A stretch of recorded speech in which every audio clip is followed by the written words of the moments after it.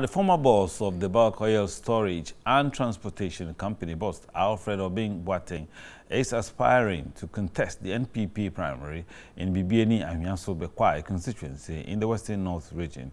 Business activities at Bibiani halted when over 600 delegates joined him to pick forms. Here's a report by Benjamin Edu.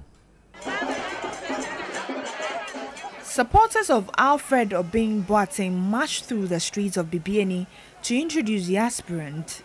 The activity brought business activities in the community to a standstill amidst heavy vehicular traffic. They later converged at the party office where some party leaders joined to pick the form.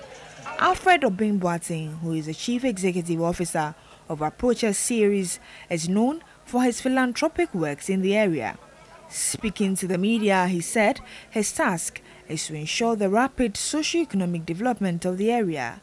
Motivation is to have development in the community, get access to quality education, get good jobs, get money so that I can also live good. Alfred Bekwai spoke against politics of insults. We are coming from one womb, or Sunukokroko womb. So this is internal politics or internal contest we are going. They should desist from insult and abuse of any kind of human rights whatsoever.